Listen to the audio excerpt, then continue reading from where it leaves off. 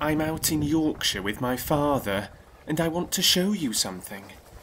Dickon's been teaching me how to talk to animals. These are water buffalo.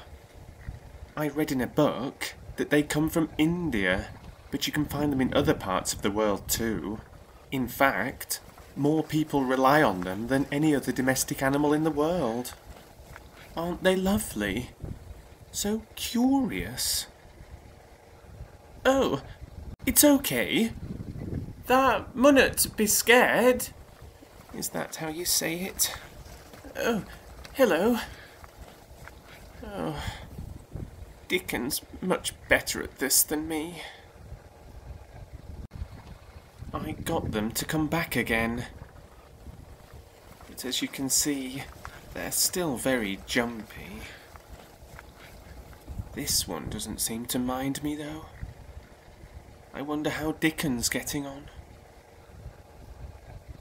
Ah then, I'm up into the field, just up road, where a whole nursery of lambs are having a right good time. Here's Mother, watching over at little uns. It's alright, I don't mean no harm.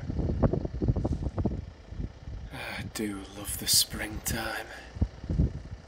Everything's so green and wake, and just coming alive.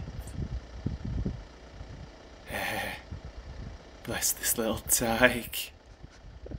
He's spotted me. Just making sure no harm comes to his friends. Don't mind me. I don't mean to moither thee. It's like the lambs have got springs in their legs they sell. So full of life they are. Hey, look at that. Like a Ben taking his ball home after laking out all day. Or perhaps it's feeding time. That tea's going cold. Get this in home now.